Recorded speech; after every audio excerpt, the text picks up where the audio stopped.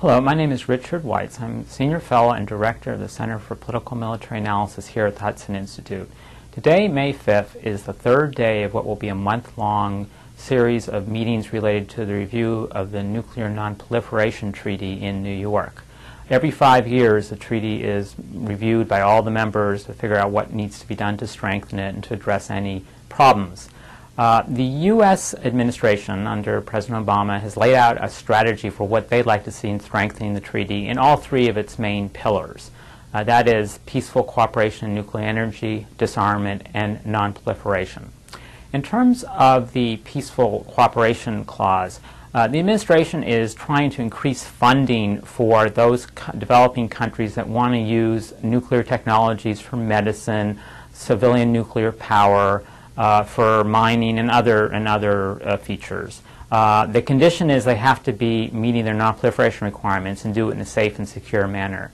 In terms of disarmament, the administration is going to point to some of the achievements of the President Obama during the past year. That would be the Prague speech in which he affirmed support for eliminating nuclear weapons, the New START treaty that was signed with Russia, and other efforts to try and show U.S. commitment to disarmament. But most important for the administration is the non-proliferation commitment. As part of the bargain, those countries that have nuclear weapons agree to give them up, but countries that don't have them agree not to take measures to try and acquire them. And here we've run into two problems, though that being namely Iran and North Korea. Iran, there's concern that under the guise of pursuing civilian nuclear energy, it's actually developing the capacity to develop nuclear weapons. And in the case of North Korea, they actually have tested a nuclear device. They cheated on their commitments under the Non-Proliferation Treaty and then withdrew when they were caught. So the administration is trying to tighten up rules about how you deal with violators, make them sign on to additional commitments, the additional protocol which allows the International Atomic Energy Agency to conduct more inspections, and other features to strengthen that.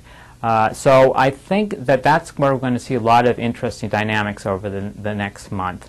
As we saw during the opening day speeches on Monday, there's going to be a lot of tension between Iran and the United States in this regard. But so far it looks like most of the delegates are siding with the U.S. At least most of those who spoke cited particular concerns about Iran's behavior.